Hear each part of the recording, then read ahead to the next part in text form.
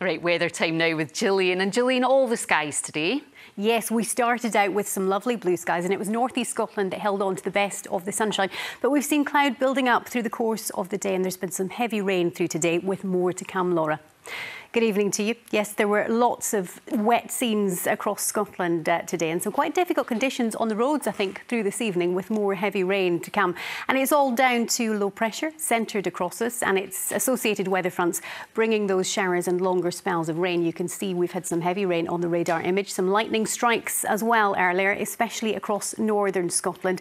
And we have a yellow warning of heavy rain from the Met Office affecting southern, central and some eastern parts. And that's valid until 6 a.m. tomorrow because there is more heavy rain to come through tonight. It will trundle northwards across the country, persistent and heavy at times, making for poor road conditions and a risk of localised flooding. It all turns a bit patchier as we head towards morning.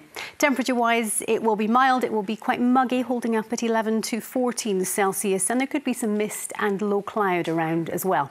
So we head into tomorrow with the remnants of that weather front.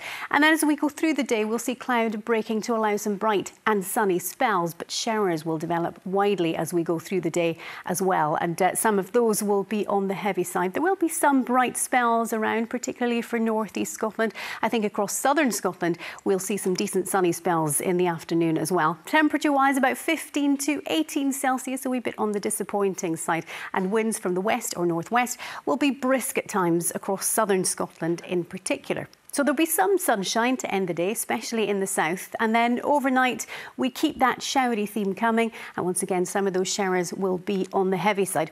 So we head into Wednesday with the main focus of the showers in the north and west. Initially, some sunshine for eastern Scotland, but it's a similar story because again, as the day goes on, showers develop more widely. Some of them will be heavy, could be the odd rumble of thunder. Temperatures very similar. Heading into Thursday, a ridge of high pressure tries to build in. So I think showers will be fewer. There will still be some heavy ones, especially across northeast Scotland, and once again they could be thundery at times. That's the forecast. Laura. Warm rain's better than cold rain.